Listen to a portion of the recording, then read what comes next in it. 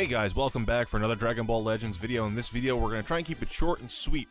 Essentially, we're going to be talking about how to level up your characters to get them up to level 1000 the fastest. This is specific to the current thank you campaign that's currently running, but can be used in other aspects for trying to get your characters up to level 1000 or higher, whatever the case may be in the future of the game, so that way you can do it as quick as you possibly can. It's currently June 25th, 2018, so if you're watching this like a year from now, I'm sure the same mechanics are going to apply, just going to be different levels. So right now, the whole campaign, pretty much what you need to do is you need to get 3 of every element up to level 1000. Now, obviously, that's going to be pretty difficult unless you play daily, and yes, you do have to play daily if you want to do that within the time limit. It's been going on for a while. Every day you do have the experience campaign that takes up 5 stamina per one, so you have 2 of those to run. That's definitely going to help you out a lot. You do have training that you can go into the actual training location in game, and you could add your characters to training, or you can go to levels that have higher levels of training. Now, if you're going to ask me which characters you should specify first, obviously Sparkings are going to be your first priority. You do have almost 2 of each type for Sparking characters. I mean, you have 3 types for physical. You have Pikkon, Final Form Frieza, and Gohan. Again, this is if you have them. For technique, you have Piccolo and you have Captain Ginyu. For agility, you have Goku, you have Pan, and you have Broly. For intelligence, you only have Vegeta. Again, I'm using the Dokkan equivalent, so they're like actually called by their colors, like purple, blue, green, yellow. Strength is red. So and red is Super Saiyan Goku. Now, the next set of units that I would recommend is probably going to be your extreme units, because they're going to be most likely, they will be used as support units in your game, in the game when you're playing. So take a look at their Z-Souls, or their Z-Souls, yeah, their Z-Power, and see which ones benefit your teams the most and focus on getting them. Personally, I still don't have this third form Frieza. This is like the Frieza that I really wanted. Like, I'm getting a little bit off topic right now. I love this guy. Plus, he's purple base blast attack increase during increases damage. So awesome for Vegeta. I did not get a single one, and I did 7 multi-summons, damn it. Anyway, focus on those, and then from there, go on to heroes if you have to. Again, make sure you look at their Z abilities before you go and start getting them up. The reason why I say that is because if you end up using them in PvP, and like you happen to be like full type disadvantage with the main characters that you're using, you want those subunits that you're using to boost your other units to also be able to hold their own in battle in case you need to use them. Like, if you bring like the Super Saiyan Goku and like a couple other units in here, like if you have Goku, you have Broly, and you had like this Goku or something like that, right, as your primary team, and the team that you went up against has like 2 technique units and like an agility unit or something like that, you might want to consider taking out that Super Saiyan Goku and throwing in another unit over here that might be a technique one. And again, that's not like what's going on right here, because I think all the technique ones only buff up techniques or types that don't affect either of these 2, but you know what I'm saying. It's just trying to make the point there. Try to only increase those guys. I think I've rambled on not long enough.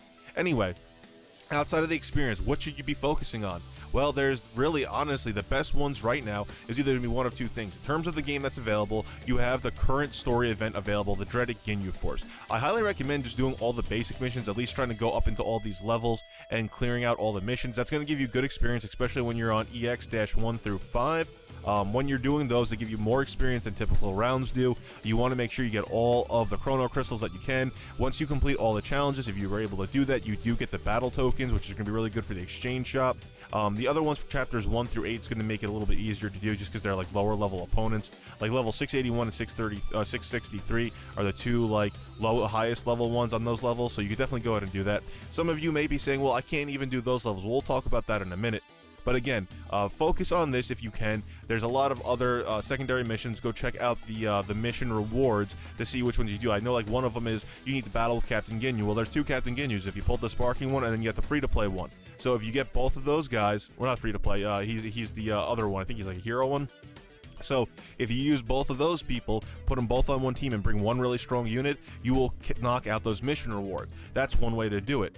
If you're looking to specifically only, you don't really care about the Captain Ginyu stuff, and you really only want to actually increase the attack, other than EX5 for doing that, because the experience is 6875, go over to the main story. Book 2, I believe this is the highest one it goes to. Yeah, Book 2, 6 on hard. gives 8,628 experience points. Again, you need to have a top tier unit. I brought my level 1000 Vegeta because Vegeta does good against both technique types that are here, and the agility one he does pretty good as well.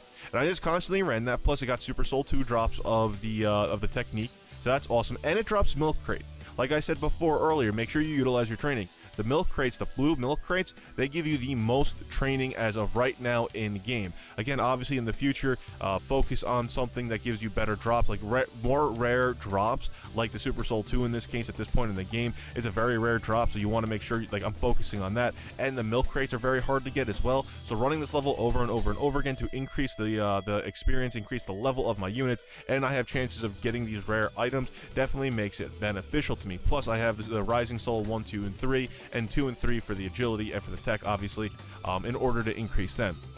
Now, with that being said, what if you can't handle going up on hard? Well, first things first, you know, go on Chapter 1. What missions can you actually do on Chapter 1? Can you do well, not even Chapter 1, I'm sorry, that's Book 2. So let's go back over to Part 1. So Part 1, you have different books, right? On Book 7 it goes up to normal on Book 7. Check out Chapter 8. This is on normal. You go up against Goku at level 800. Can you not go up against him? Check out Chapter 3. It's level 500, 400. And honestly, guys, that's what you're going to have to do. I would personally focus on one unit, one of your units that you want to get up to level 1000. Of course, you should really focus on sparking. And the top units that I think you should focus on is either going to be the Broly, the Vegeta, or the Super Saiyan Goku. Outside of that, Paikuhan, I just personally like Frieza, and Piccolo. This Goku is good too. He's technically free to play. You just need to get those medals. So you can go ahead and focus on them if you wish to. But that's definitely going to be what I'm going to tell you. Focus on one of your units, get them up to level 1000. When you have one unit at level 1000, even though you're kind of focusing specifically on that one unit to carry you, honestly, it's going to help you get through. I mean, obviously, it's not going to be the best plan of action to get you through PvP and all the stories. Don't just do it like you would do it in Pokemon, where you have one unit, you get up to like level 80, because like he'll be good for specific events, but you won't be able to take on the Elite Four type of thing. But use that one unit so that way you could increase the experience points quicker of your other units. So what I did is I took my Vegeta. I got up to the hard level. I think it was level Chapter 1 at the time, because Chapter 1 is the one. Oh, not Chapter 1. Let's see, Book 1. It was book 1 that I got on Part 1, and I got up to Chapter 4 on hard, right? And experience was 8196. Now, these guys were really difficult to go up against, but I had my Vegeta at level, I think he was at 1000. I had my Super Saiyan Goku at level, like, I think it was 800 or something like that. So I used my Vegeta to take on the Kawaii Men and the Cybermen. So he took those two on, and when the physical one came out, I just brought out my Goku. And I would just do that over and over and over again until he got up to level 1000. Then I had 2 units at level 1000. At that point, when you have 2 units at level 1000, it definitely makes things a lot easier. Make sure they're different attributes. Don't get 2 of the same attribute to level 1000. Make sure they're different attributes, because at that point, you'll actually be able to take on almost all of the events. Now, Goku and Vegeta, Vegeta's weak against physical, but Goku is strong against physical. So that benefited me the most. So anyway, that's how I did it. And now I have a lot of units. Now, I don't have a lot of 1000 units. All my sparking characters that I have, except for the Captain Ginyu, are level 1000. But Ginyu's at like 980 something right now. So I'm really close to actually getting him up to level 1000. So that will be my second technique character, 1000. My strength Krillin's almost at level 1000. And that's pretty much how I'm going down the road in order to increase their attacks. And again, all you need to do at that point, make sure you get one of every attribute up to level 1000. So that way, like me personally, right? I'm going up against Part 1, Book 2 on hard right now, right? Chapter 2 on hard. There we go. God dang it. So over here, right? And Chapter 6 over here. And again, the enemy party is going to be strength. Technique, and agility. I could just bring my Vegeta on here because I was able to handle all the other ones using my level 1000 team. And honestly, don't worry about doing all the mission rewards to get to this level. Focus on leveling everyone up. At that point, you just run it over and over and over again. It doesn't matter that the one character that's at level 1000 is not getting any level. He's the one helping you get all your other characters level. So bring level 1000, and all other 5 units, make sure that they can be leveled up and go from there. Again, you're going to need to get Super Soul 1 and Super Soul 2s and Rising Soul 1, 2, and 3s in order to max out your characters, because in order to ascend them, you definitely need them. You're also going to need the Zenny. Make sure you're doing your Zenny missions every single day to get that up. And during the login bonuses, I know I said this when it first came out, and I released my videos over the weekend. Make sure you select the 300,000 Zenny in order to move forward in the game. Anyway, there you go. So that's how you're going to increase your experience the best. Come over here to legends.dbz.space. That's where I'm finding out all my information about the experience, how much experience it's going to cost in order for you to, or how much experience you're going to gain while you're running those levels. Outside of that, let's see over here. We do have the drop rates. If you go over to gamey.jp/dbz-legends, you can go over here and you can check out the Super Soul drop rates. Go ahead, pause the screen. I did do another video, which you're going to see later on in the day, about when I actually talked about all this, but pause this if you need to, or check out gamey.jp to look at the drop rates of what levels have the highest drop rates. Again, I personally will recommend to you to go on the levels that are hard. The hardest levels you go for, like instance, the Technique or the green Super Soul 2, you have a little bit of higher drop rate on 113 hard, but 126 hard has more experience than 113, so I would highly recommend going on 126 in order instead of the other level to increase that the experience. That little bit of increase for the Super Soul 2 drop rate does not outweigh the experience that you're going to gain. You also have other information over here for the Rising Souls if you need that, but again, you should also know from the videos I did the other week on Dragon Ball Legends on where to find your actual soul. One other thing from the actual Ginyu event, here's all the equipment. This is the equipment guide. I just wanted to at least get into some video. It didn't really fit into anything. I will be doing a full equipment guide at some point where we can talk about it, but this is all the different equipment that is available on the current Ginyu event. Honestly, I think the ones that might be worth something, if you have the Sparking Ginyu, definitely get this. Try to get him up. He does damage up to 15%. Strike defense, blast defense goes up to 15%. I would personally do damage output up to 15% if you could get it. I highly recommend doing that. The other two, Jice, Birder, they're okay. Because you can run them on one team. Well, you obviously you can run them on a team, but as primary units, maybe not so much. But then again, Guldo and Raccoon will probably be your support units, and these two are definitely going to be units that you're going to run on your primary team. You have the Ginyu Force, which is anything good for the Ginyu tag. Then you have Guldo and Raccoon. I don't really think you need either of these two items, just because you're probably never going to run Guldo or Raccoon on a team.